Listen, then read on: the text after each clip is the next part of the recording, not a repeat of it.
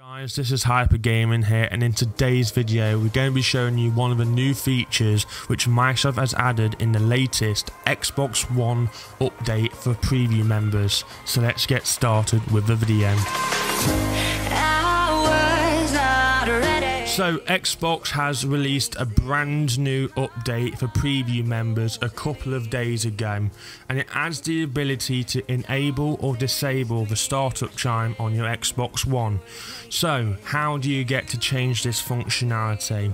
So first of all, you need to go to the guide, go to the settings tab on the guide, go to all settings and go to power and startup. Once you're in this section, go to power mode and startup. As you notice, you'll have a brand new option here which will allow you to change the startup chime. As you can see, you got on, which is pretty much plays anytime the console is turned on. So that basically means by the power button on the console, your voice, or by the controller.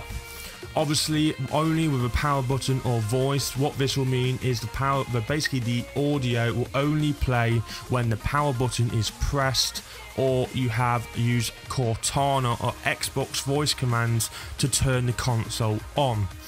Obviously off is self-explanatory. It will turn the console's startup sound completely off, meaning you will not hear the sound if you talk to your console with Xbox or Cortana, turn the console on with your controller, or press the power button on your Xbox console. Now this is pretty much all the new features that Xbox have added in this new update. Obviously I know this is a very small new video on Hyper Gaming, but hopefully when Xbox releases the brand new September update, we'll make sure that we'll make a brand new video with a full overview. So stay tuned on Hyper Gaming and I'll let you know when that video is.